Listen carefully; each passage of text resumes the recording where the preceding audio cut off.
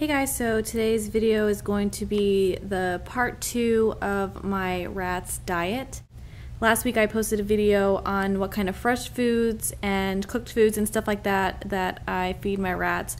So I did kind of want to go over the dry portion of what they get, just because I still got a few more questions when it came to the dry food that I feed them.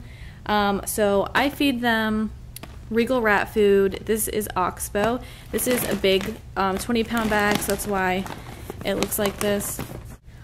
Oxbow is pretty much the leading brand when it comes to small animals. They do a lot of research, and they usually have the best products when it comes to small animals. So I did want to show you guys the ingredients in case you were interested, since there is a difference between the adult version and the young rat and mouse food. And if you look up here, I'm not sure if you can see it, that this is the adult version and that it's not intended for rats under the age of 6 months. I think that might be new because on my last bag it said that it was 3 months.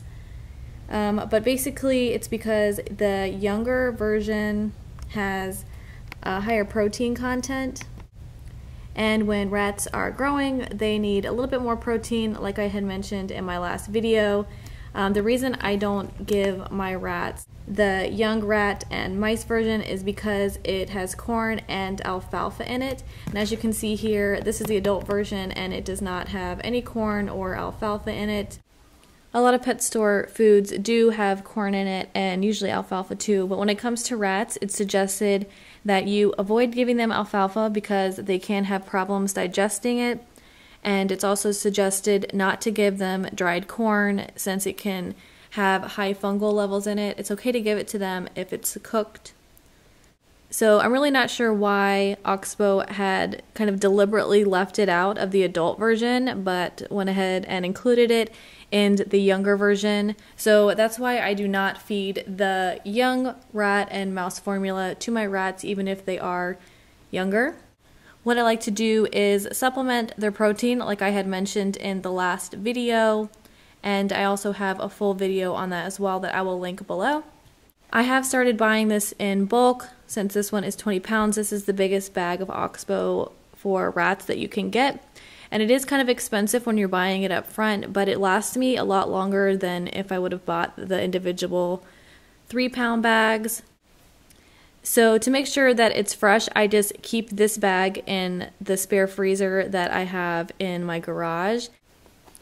And then whenever I need it, I go ahead and put a portion of the food in this little glass dish that I keep underneath their cage. And this is what Oxbow looks like. It's like little kibbles, little triangle bits, and it's actually pretty hard. So it's good for your rat's teeth. So you can hear them kind of chomping on it. A few years back, they did have problems with rats not eating it. So they have updated the formula, and I haven't had any problems with my rats not liking it. But I do remember a while ago seeing some people saying that their rats didn't like it, but that seems to have kind of changed since they changed up the formula. The next thing that I feed my rats is my grain and supplement mix that I mix for them myself. It's just a bunch of different grains and seeds and cereals, as well as some hard pasta. And it also has some coconut in it. This kind of differs depending on what's at the store. So I am going to be selling this on my Etsy shop that I have opened. It's kind of a work in progress right now, especially since a bag of seed mix costs quite a lot to ship. So I'm in the progress of trying to find a cheaper way to ship it to you guys, if anybody is interested, since I do want to keep the cost low so that it's effective for everybody. So when it comes to the Oxbow, they get a full bowl of Oxbow every single night, and it's usually about half full in the morning and about a quarter left in the afternoon, and then sometimes at night there's food left and sometimes not, but I still just usually fill it up at night. And then when it comes to the seed mix, they get 1 tablespoon per rat. And I was giving it to them pretty much every night, but I've tried to kind of stagger it so that they're getting it maybe 3 times a week. I am kind of experimenting with rats and calorie intake and tumors. So any kind of information on that, I will keep you guys updated.